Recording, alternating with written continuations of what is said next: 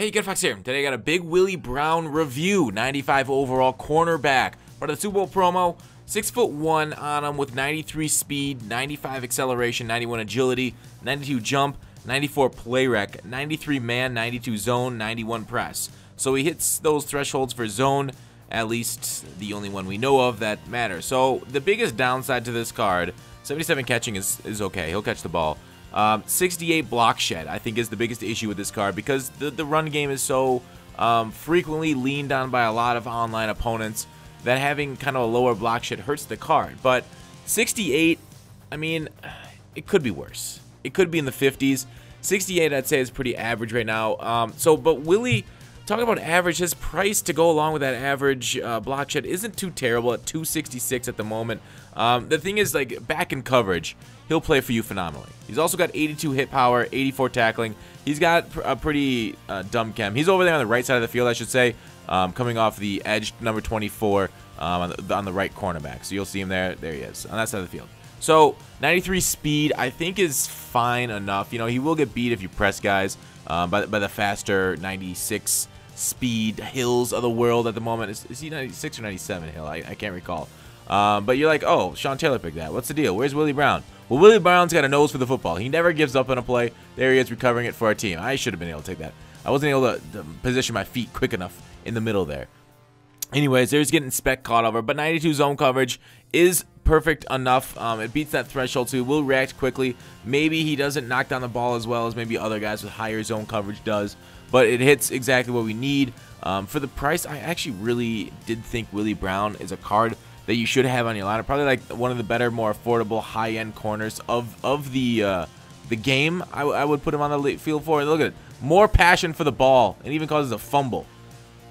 All the way across the field making plays for you. So he's got that good catch-up. Probably the pursuit rating on the card, which is 91. Pretty solid. So across the field to make a tackle for you. The chems on this bad boy. Clutch, yes. High motor, yes. No spin move, no swim moves. No on the big hitter, which is too bad. But yes on the strip ball, play ball, air, aggressive.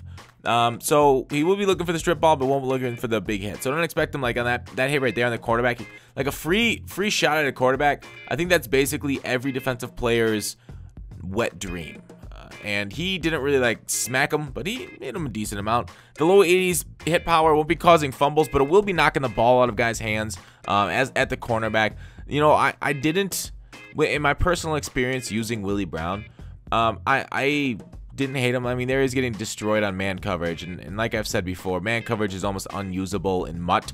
Maybe you can get away with man coverage and say like MUT draft or salary cap, but in MUT, where you have 91 route runners all over the field, if they run a Chris, they'll run a Chris route and absolutely torch you, and then you'll be like, oh, I'm sad, like that one against Mr. Brown there.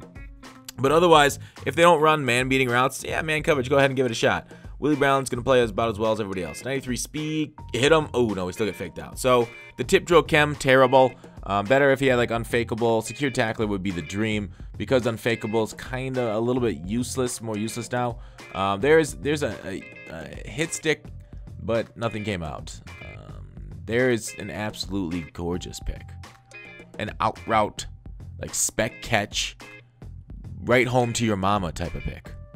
That's the type of stuff that we drool about.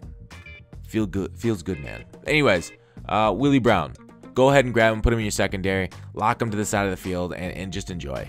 He's obviously not night trained for the run stuffing, but I think you're going to be fine with him. I think you'll be perfectly fine. You'll get some sheds on some receivers. You know, the receivers aren't in the mid to high 80s. Unless they put out like tight ends on the outside, I don't think you'll have trouble with your block shedding issues. You obviously won't shed it as quick, and you'll make it locked up a few times. Ooh, tip drill. Didn't work. What the hell, tip drill? I mean, that's literally the only reason you're on the field. But I think, yeah, like I said, worthless chem, man coverage chem, I think it's worthless unless you get some finesse move players. But out of 10, I really did like this card for the price especially. A top-end corner for not a terrible price. Out of 10, let's give him a 9.4. Thanks for watching Call to Action. I'll see you tomorrow.